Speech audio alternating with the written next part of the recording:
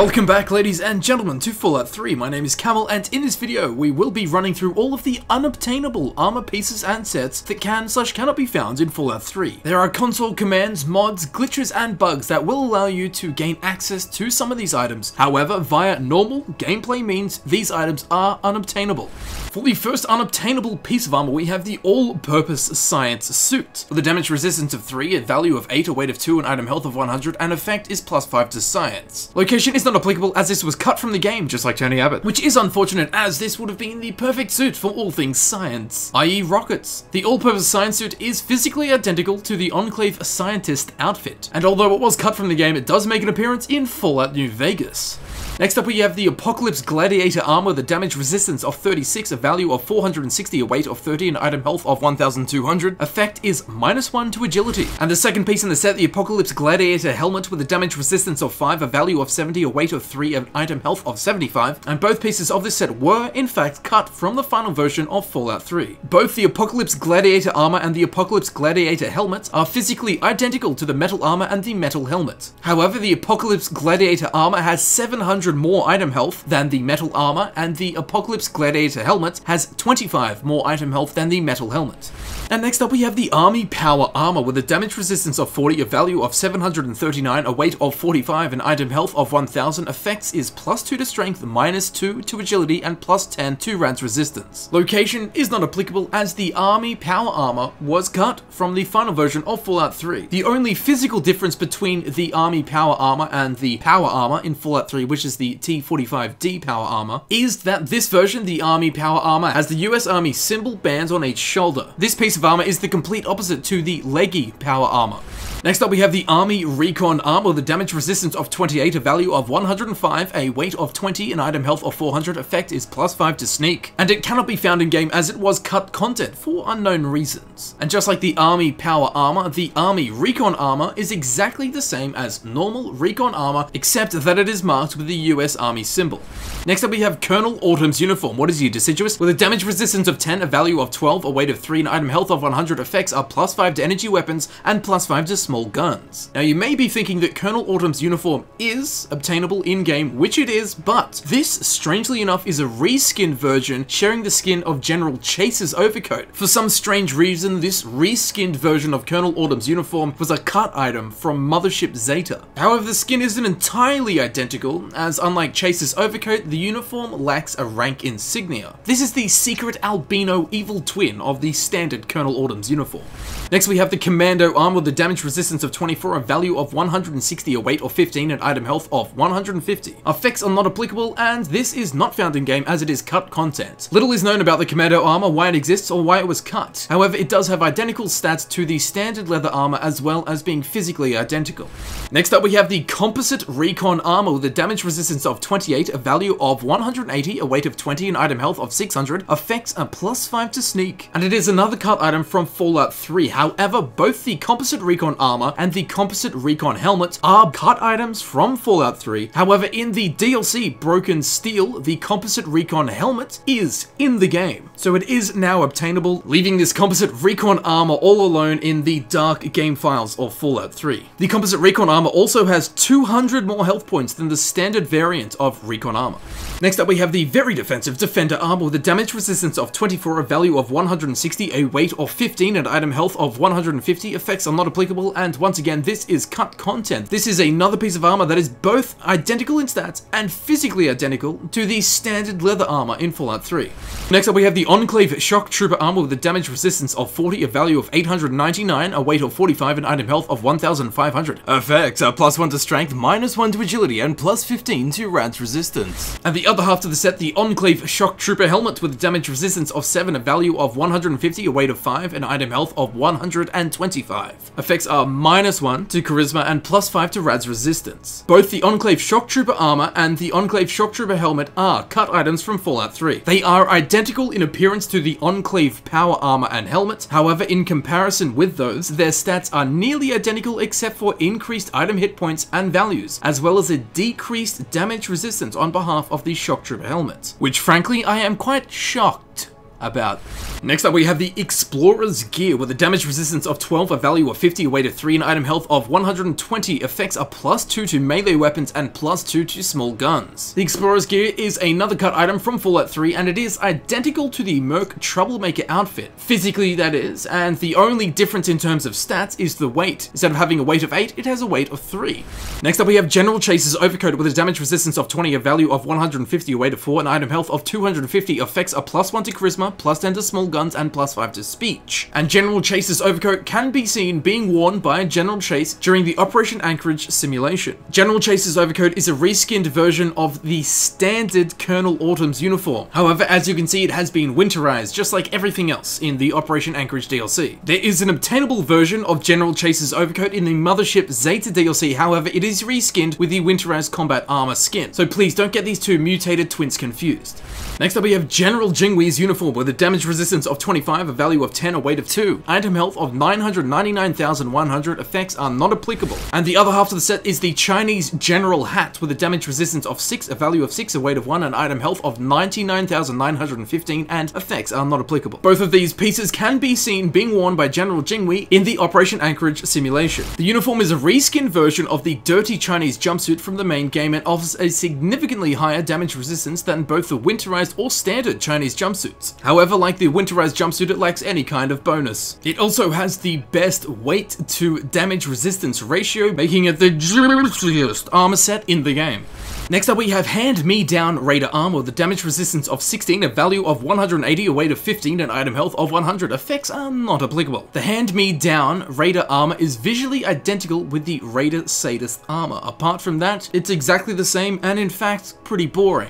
Next up we have the Highway Scar Armor, otherwise known as the Post-Car Crash, with a damage resistance of 16, a value of 180, a weight of 15, and item health of 100. Effects are not applicable. This was cut from the final version of Fallout 3 and the Highway Scar Armor is visually identical with the Raider Blastmaster Armor. Once again, it is pretty much exactly the same. Next we have Lions' Pride Recon Armor with a damage resistance of 28, a value of 105, a weight of 20, and item health of 400. Effect is +5 to sneak. The Lions' Pride Recon Armor was cut from the game, just like your younger siblings when you play Monopoly. In terms of stats, the Lions' Pride Recon Armor is exactly the same as the normal Recon Armor, however physically, the only difference is the Lions' Pride symbol is on this Lions' Pride Recon Armor. Next up we have the Outcast Recon Armor with a damage resistance of 28, a value of 180, a weight of 20, and item health of 400, effect is +5 to sneak. And the other half of the set is the Outcast Recon Armor Helmet with a damage resistance of 4, a value of 40, a weight of 3, and item health of 40, effect is +1 to perception. And both pieces of this set were cut from the game. The Outcast Recon Armor is, like the name suggests, a Brotherhood Outcast version of the Recon Armor. It has the Outcast's coloration and the armor is more valuable and the helmet gives +1 to perception, unlike the standard Recon helmet. So they are a little bit better and it is a shame they were cut, or should I say they were outcast from the game. Oh, hello! Next we have the Pink Power Armor with a damage resistance of who knows. In fact, all of the stats are who the hell knows. Now, the Pink Power Armor does not exist in the game or as an unused item in the GEC. However, the texture does exist in the game files. In appearance, as you can see, it has a worn pink paint job covering the entirety of the armor, with the white outline of a heart on the chest. It's so cute! Next up we have the Road Rascal Leather Armor with a damage resistance of 24, a value of 160, a weight of 15, and item health of 150. Effects are not applicable, and location is not applicable as it was cut from the final version of Fallout 3. The Road Rascal Leather Armor is identical in stats and also identical physically to the standard leather armor found in Fallout 3. Except this one's up to no good. Next we have Robothor Armor with a damage resistance of 40, a value of 820, a weight of 45, and item health of 3000. Effects are +1 to strength, -1 to agility, and +15 to rad resistance. And the second half to the set is the Robothor Helmet with a damage resistance of 8, a value of 120, a weight of 5, and item health of 125. Effects are -1 to charisma and +5 to rad resistance. Both pieces of this Robothor armor set were cut from the final version of Fallout 3. Little is known about Robothor armor and the Robothor helmets. While it looks the same as Tesla armor, its stats are more closely resembling the Enclave Power armor's stats. Although the Robothor armor, unlike any other piece of power armor, has a whopping 3000 item health, which is double the item health of the Tesla armor. It's massive! Next up we have the Sharp Dressed Raider's Armor, with a damage resistance of 16, a value of 180, a weight of 15, and item health of 100. Effects are +1 to Charisma and +10 to Speech. I must be wearing this. And once again, it was a cut item from Fallout 3. The Sharp Dressed Raider's Armor is identical, physically, to the Raider Pain Spike Armor. Next we have the Shell-Shocked Combat Armor with a damage resistance of 32, a value of 390, a weight of 25, and item health of 400. Effects are not applicable. And the second half to the set, the Shell-Shocked Combat Helmet with a damage resistance of 5, a value of 50, a weight of 3, and item health of 50. Effects are not applicable, and both the Shell-Shocked Combat Armor and the Shell-Shocked Combat Helmet are both cut items from Fallout 3. Both pieces of this Shell-Shocked Combat set are also identical in stats to the Standard Combat Armor and the Standard Combat Helmet. Little is known as to why these were cut or why they were even made in the first place. They must have been a hard shell. Next we have the Sim Regen Armor with a damage resistance of 32, a value of 390, a weight of 25, and item health of 400. The effects are quite interesting. It has the ability to restore the wearer's health and repairs damaged limbs, and would have actually been super cool to see in game. And as I'm sure you've gathered by this point, the location is not applicable as this is cut content from the Operation Anchorage DLC. Hopefully this piece of armor regenerates into Fallout 4. Next up we have the Stealth Recon Armor with a damage resistance of 28, a value of 105, weight is 20, the item health is 400, effects are +5 to sneak, and it has the ability to generate a stealth field when crouched, just like the Chinese stealth armor. And the second piece of the set is the Stealth Recon Helmet with a damage resistance of 4, a value of 40, a weight of 3, item health of 40. Effects are not applicable, and both pieces of this set were cut from the final version of the DLC Operation Anchorage. Both the armor and the helmet are identical in stats, apart from the armor of course having the ability to generate a stealth field. Visually, they share the skin with the Outcast's Recon Armor, which was also cut, which was a damn shame because this is basically the Daedric version of Recon Armor. Next up we have the Tesla Resonance Armor with a damage resistance of 43, a value of 820, a weight of 45, and item health of 1500. Effects are +10 to energy weapons and +20 to Rad's resistance. And unfortunately, the Tesla Resonance Armor was cut from the final version of the Broken Steel DLC. Both physically and in terms of stats, the Tesla Resonance Armor is identical to the Tesla Armor. However, I like this version better. For some reason, it just resonates with me. Next we have the Wastelander's Gear with a damage resistance of 12, a value of 50, a weight of 2, and item health of 120. Effects are +2 to melee weapons and +2 to small guns. Once again, this is a cut item from Fallout 3. The Wastelander's Gear is identical to the Merc Troublemaker outfit, except in terms of stats, its weight. Instead of having a weight of 8, it has a weight of 2. The Eating Disorder of Merc outfits. Next we have the Winterized Combat Armor with a damage resistance of 32, a value of 390, a weight of 25, and item health of 400. Effects are not applicable, as there are none. And the other half of the set, the Winterized Combat Helmet with a damage resistance of 5, a value of 50, a weight of 3, and item health of 50. Effects are not applicable, and both pieces of this set can be seen being used by troops in the Operation Anchorage simulation, which of course is in the Operation Anchorage DLC. The Winterized Combat Armor and the Winterized Combat Helmet are fully reskinned versions of the combat armor. As you can see, they have been winterized and have been made out of greys and whites. And also the helmet has this balaclava across the face to protect the wearer from the harsh wintry wastelands. 2 more to go. We've also got the Winterized Combat Helmet with no balaclava over the face, with a damage resistance of 5, a value of 50, a weight of 3, and item health of 50. Effects not applicable. However, this piece is actually cut content and you do not see it at all in the simulation in the Operation Anchorage DLC. And as you can see, it is again a reskinned version of the combat helmet that has been winterized, made white and grey, and as you can see, as the name suggests, it does not have a balaclava over the face, unlike the previous helmet we just covered.